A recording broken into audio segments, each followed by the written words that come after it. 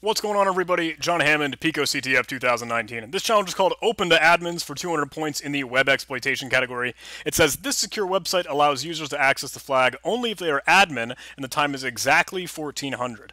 So we have a few links here we could try. Again, one hosted on port 80, or I guess 443 if HTTPS in that case, and on a specific port if we need there, or we can just go to that link. So I'm going to navigate to that page. It says, my new website.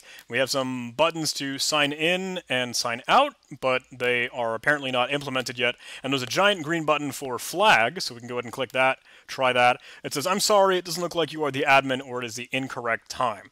So if you were kind of at a loss, if you did enough digging between robots.txt and viewing the source and et cetera, maybe run Dirbuster, I don't know, you could take a look back at the hints, and the hints could say, can cookies help you to get the flag? So maybe reorient you if you didn't think to check there. But this is a bit of a bummer and maybe kind of frustrating for some individuals, because if you were to take a look at the cookies, let's fire up the developer tools, and I'll just hit flag one more time so that we'll see that network connection come across. I'll copy this as the curl command, and we can go ahead and paste that in here.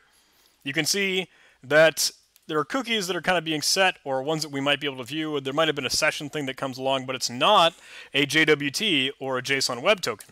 So this is a redirect. Let's use capital L so we follow redirects. Now we get the full page back, but still nothing particularly useful, and there weren't cookies that we could work with really. So what you end up needing to do is actually supply your own cookies. So they're noted here with this cookie header that you can see curl is providing, and we'll have to add in, just with a semicolon to note, let me put a new cookie in that raw HTTP header, and we can say admin is true.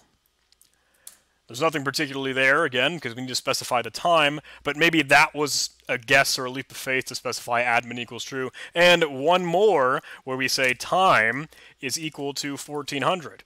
Run that, and now we have our flag right there on the page. So I don't know. Maybe that is a leap of faith. Maybe that's a little bit more intuitive, and I'm just not seeing it. But adding your own cookies that didn't exist previously always seemed like a peculiar bag for me. So we could carve this out if we want to do grep tac OE, capital E there, and let's grab our PicoCTF file format, flag format, and let's make that silent from curl, and let's say color equals none. So that's getting our flag. We can save that, and we can verify we have our flag.txt and our getFlag script, and now we can finish that. So that's that challenge. That's all that's really there.